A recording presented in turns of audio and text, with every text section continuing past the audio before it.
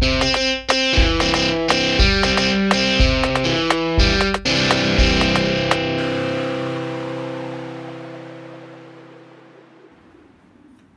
I'm Dr. Paul Haefner, and welcome to Sports Psych in a Minute. This week I want to talk about what I think of as the 5 pillars for success in our riding. But rather than thinking of them as pillars, as I used to, now I think about them more as checkpoints along the way.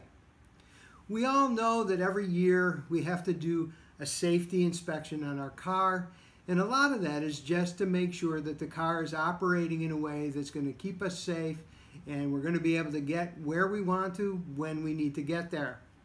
Just like that, these 5 checkpoints for ourselves in our riding are the kinds of things that are going to help to keep us safe, keep us moving forward and towards our goals, and help us to enjoy and progress in our riding.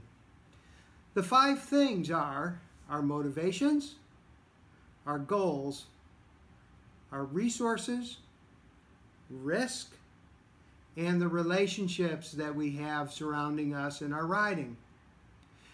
In the coming weeks, I'm going to take each one of these checkpoints and talk about it more in depth. But for now, what I just want to point out is the importance of balance amongst all of these things.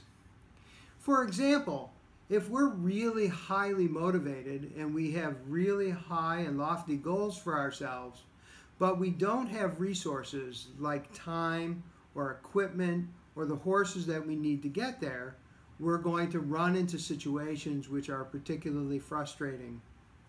Similarly, if we talk about our motivation, and our motivation is just I love to hang around horses, and we have really, really high goals, one of the things that we might run into is lacking the motivation to do the hard work and be consistent enough to develop the skills and strength and knowledge that's going to get us to our goals.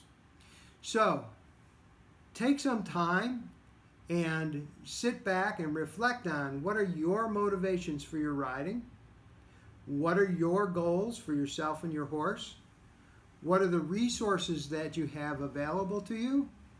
How much risk are you really willing to accept in your riding?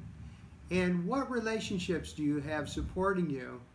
And take a look at the balance of all of those different factors.